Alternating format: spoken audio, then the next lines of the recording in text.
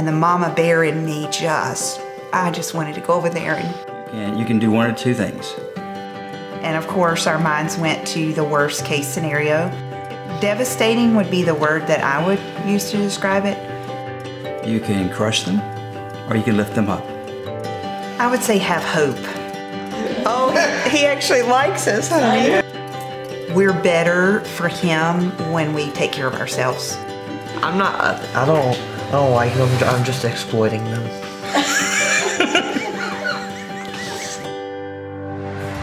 Hey, welcome to Cakes and Conversations. Today I'm excited to introduce you to Greg and Karen Davis. They're the parents of Riley Davis, who was the guest on our show last week. Riley's a 15-year-old young man who's incredibly talented, loves his YouTube channel, and is also visually impaired. If you missed his show, go ahead and click the card above and watch it now. But today, we get to see something special. We get to hear what it's like to raise a child with a disability, with a visual impairment, from a parent's perspective. Well, be sure to subscribe, because when you subscribe, you help us change how people experience disability, one creation at a time. And as you know, we believe every creation is beautiful, and everyone deserves to be treated like royalty. So let's start treating. We'll see you in the kitchen. So this is my mom, and this is my dad. And these are my arms that are trapped. My mom works at Crossroads Church in the communications section. So she doesn't have a lot of experience in front of the camera. My dad does a very confusing job at Superior Essex, which is a company that makes magnet wire, and he has to drive to Atlanta every Thursday morning. What words would you think your parents would use to describe you? Spoiled, a brat, and also nice at sometimes. Hey, I'm being honest. What words would you use to describe Riley? Sarcastic, very smart, a little bit sneaky. Yeah, Dad? He's very smart, overcomes a lot. He's amazing. He surprises me in a lot of things he can do that I would never thought he could do. But he's also pretty stubborn sometimes. What's your favorite thing about your parents? They are good believers in God. Yeah. Will y'all tell me how you felt when you found out early on that Riley was visually impaired? What was that like, kind of that experience for you? Well, he was, I won't go into all the details, but he was like 4 weeks old. So he was our second. Our first child is typical. So very normal, healthy pregnancy, actually for both of them. So he had a high fever when he was about 4 weeks old, so newborn, and we had gone in for a checkup. And the pediatrician called in another pediatrician into the room, and they turned out the lights, and they were shining lights in his eyes and stuff. So it was all very confusing because they weren't really telling us what they were thinking. And then they sent us to a specialist, which was even more confusing. But I mean, I remember when they told us that he was going to have eye surgery, and that was when he was 8 weeks. He had his first one. I mean, we were still reeling from a second baby, which was a lot. So it was just very overwhelming. And of course, our minds went to the worst case scenario. And we started reading stuff, and just, you know, you have people who were naysayers that he's never going to do anything, and this will be life-changing, and, you know, he'll have all kinds of needs. So devastating would be the word that I would use to describe it. So there were a few dark days there, for sure. So, well, I don't cry very often, but I remember when we sat in the doctor's office, and he took the eye model he had, and he opened it up, and he showed us what he was going to do to our little baby. And lost it. And then he said another thing to us. He said, just consider this to be like a mountain climb. And he said, what we're about to do is the foothills. And we really didn't have any idea what he was talking about. He knew the possibilities, and he knew what could happen. You know, so we got into our normal life, and there were some things that were kind of tough when he had the cataracts. But when we found out he had glaucoma, and then when he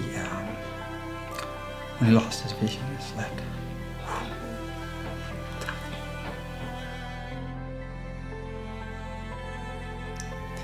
We were very blessed. Like looking back, I mean, I see the hand of God in all of this, and now we haven't seen the end of the story because one of my prayers has always it started being, God, show me the big picture, because we would get so lost in the details that I couldn't see the good sometimes. And so I would just beg for God to show us the end game, the big picture of what this meant. He was behind developmentally because we learned so much by sight that and because he couldn't see anything, and like babies learn by repeating what they see in their parents' faces and stuff, and he couldn't see us when he was born because of the cataracts. And so then once he had the surgeries and he had contacts actually as a baby, which now if I can't do something, I think about putting contacts in a baby, and if I'm like, if I could do that, I could do this. But so he had a physical therapist who started working with him, and she said, you have two paths. And she was phenomenal. And she said, you can, normally with vision kids, you can shield them from everything, or you can let them experience everything, but there's going to be a lot of hardship, and there's going to be a lot of scraped knees, and there's going to be a lot of like fear, and you're just going to have to shut your mouth and let it happen. And so during that time, I don't remember like an exact point, but we decided we wanted to let him experience everything. And she said with vision kids, you want them to touch, to feel, to smell, to experience everything, because they're not taking it in visually. And so I remember watching him on the playground when he was just toddling around, and he would get to the end of these shaky bridges and stuff, and I would literally put my hand over my mouth to not say, watch out for the end, and he would just go right off the end. But then, you know, a couple of times later, he wouldn't go off the end because he learned where the end was. And we would let him climb up things and everything, and I would literally just sit there like, you know, don't say anything, don't say anything. And it sounds like a terrible parenting thing to do, but I'm so glad that she told us that, because he loves roller coasters. He will touch things and not be afraid. And he used to run just straight ahead. He knows how to ride a bike. He used to ride it straight into the bushes, but we let him ride the bike. And you know, it's stuff like that that I'm glad that we let him experience, because it's not patting us on the back. And again, God put that lady in our path.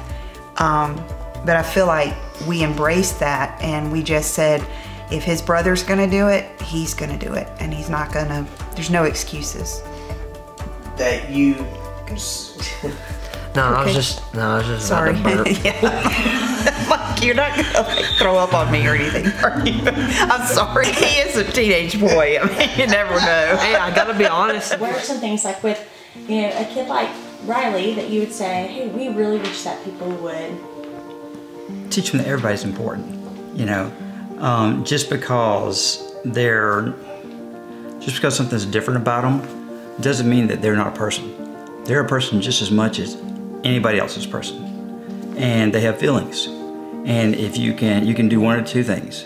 You can crush them, or you can lift them up. And if you can lift them up, and I'll give a good example of lifting up. One of the things Karen said, we always let Riley do things, and so we were able to put him into some sports opportunities.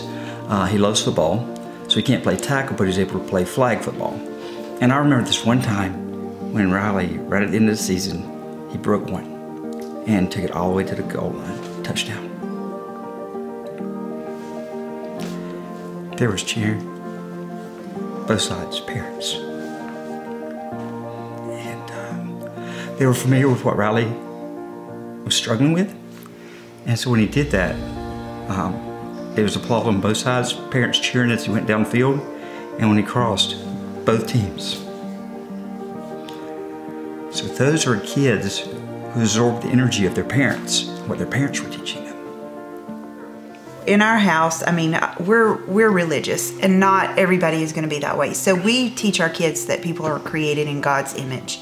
We also teach them that God doesn't make mistakes, and which has been hard for us in talking to Riley sometimes through the years, because he knows that God has a plan for his life. He knows that God knew that he was going to be born with vision loss and the struggles that he's had.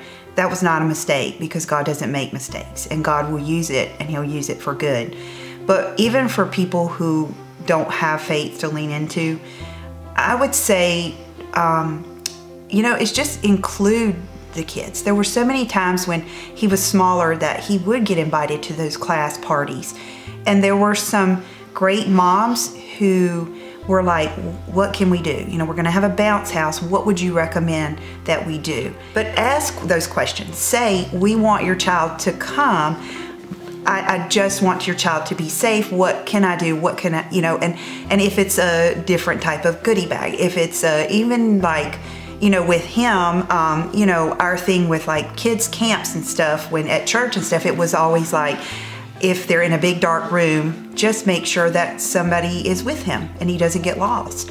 And so just so even at parties and stuff, if you're gonna go do laser tag or something like that, just have an adult keep an eye on him to make sure that when the group leaves the room, he's not still standing in the room. So it's ask the parents. It's so much better than not inviting, because you're afraid that he's going to get hurt or you won't know how to include him. So just ask the questions. He doesn't read body language, which can be a gift, because people's facial expressions, their eye rolling, their sneering, whatever, you can tell what people are thinking if they don't say it. But if you leave that and you don't have that, you tend to think better of people. And I remember going to a field day when he was in elementary school, and these kids were like going around him, and they were backing up far enough to where he couldn't see them.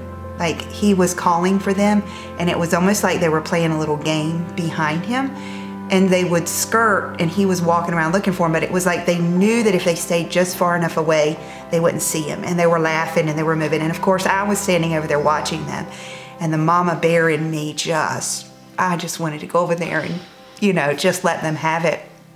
But I didn't, because I didn't want to get thrown off the school property and arrested. But anyway, but in the car on the way home, I asked him, I said, you know, tell me about these kids. And I was just asking him about it. He was like, what about them? And I'm like, you know, tell me about them. And he's like, oh, Mom, they're my really good friends. They're so nice. And at first I was kind of like, well, that just burns me up. He feels that way. But then later, as I started thinking about it, I thought, you know, he sees the good, because he can't see that outside ugly that sometimes we see. And so I think that is, it's just perspective. And I think it's perspective for people who are typical and who aren't. And if you honor people and you see them as worthy, as, you know, we all deserve to at least have the space to be here. And ask questions, ask those questions. He's not invisible, he is there. Kids in wheelchairs, they're not invisible. Kids, so just ask. And I'd rather somebody ask a question and say, that's a little personal, than to just act like we don't even exist. You know, several years ago, there was a small child that walked up to him and like, why are your glasses so big? And that was okay, because kids are honest and everything. And so I was able to say, well, he needs them to see. And you know, it's like a tool that he uses to be able to see. And the kid was like, okay, and just kind of walked off. You know, the best thing I would say with like people with visual impairments would be to introduce yourself when you come up. Like to say, hey, you know, it's Karen, and I'd like to shake your hand. And then you extend your hand. So you can't, like, again, it's that body language. Like he has some people at church and some different places who will walk by him in the hall and say, hey, it's Mr. Greg, how you doing, Riley? And so, because if you just said, hey, how you doing, he's not going to know who you are. And so just even introducing yourself, just coming up to somebody and saying, you know, your name. Hi, Riley, my name is, you know, and I want to shake your hand. Or, hey, may I help you through the store? Or, hey, I just wanted to point out, you know, that your book bag is unzipped and your books might fall out. So I mean, that just to verbally announce things that he might not catch is even a way to kind of get to know him. Oh, I've got an embarrassing thought. Oh gosh. When I was getting my black belt in front of the Grand Master himself, I bowed and shook his hand and started down the line of like all his bodyguard dudes. No, it wasn't his bodyguards. It was the other instructors, silly. Oh, they looked like bodyguards though. They did. They were standing very straight. They were wearing tuxedos and the man was wearing like a, you know. You mean after you ran past him? Yeah. So like because you didn't know where to stop. Yeah. Because like he was holding out the black belt and in front of everybody, I just moved on past, and then the next guy was like, "Go get your black belt." I was like, "What?" Yeah, they should have probably helped you with that a little bit. And the guy was, I look over and the guy's just standing there facing the crowd holding the black belt out just like this. And he was some really important dude too, so. What are some of your hopes for him? You know, I hope he's able to go on and go to college and find a career. He would really love to be participating as a football coach, and we've talked about him going and becoming an educator and working his way into some of that stuff, that he could start working with some football teams and things like that, because he loves the sport. He understands it a lot better than I do, and I used to think I understood it a lot, and so he's good with that. And he's, you know, some of the things that I had dreamed for him was that he would be able to do some of the things he wanted to do. That's when we put him into flag football, so he could play football because he wanted to play football, you know, basketball, you know, those kind of things. So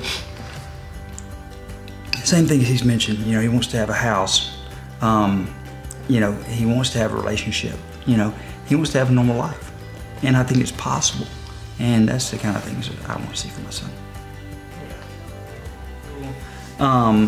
You know, I want to think back to the early days, okay, when all this devastation happened.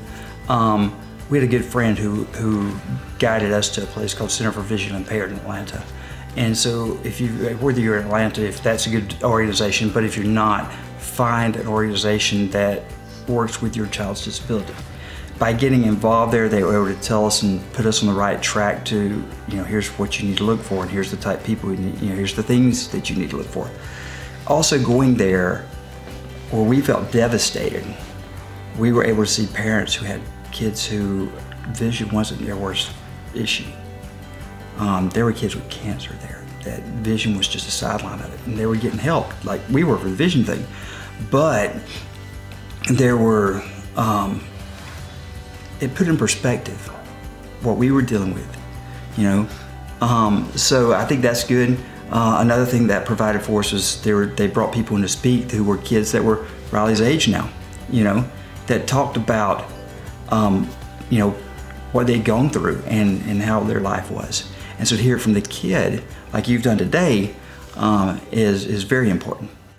I would say have hope, because enjoy the small wins along the way, and do not compare your child to other people's children. Pursue early intervention or any intervention. Trust your gut to follow those.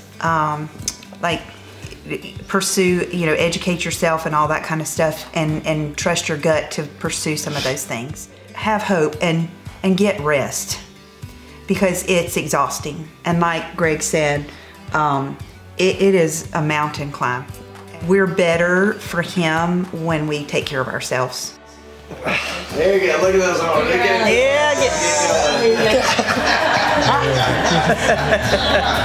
Yeah.